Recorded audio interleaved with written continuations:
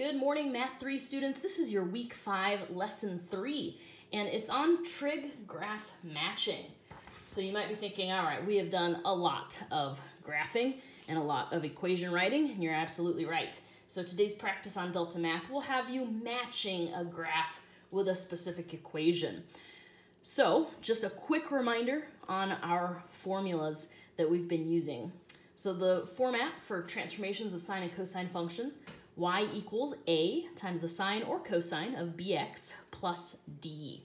Once again, where d is the midline, where a is the amplitude, where b is always 2 pi divided by the period because it has to do with the frequency.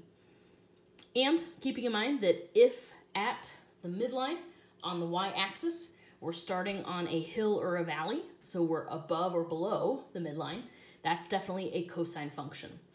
But if on the y-axis, the graph is actually starting right on the midline, which means we're halfway between the peak and the valley, then you know that that is a sine function. So head on over to Delta Math, try out those practice problems, and good luck out there.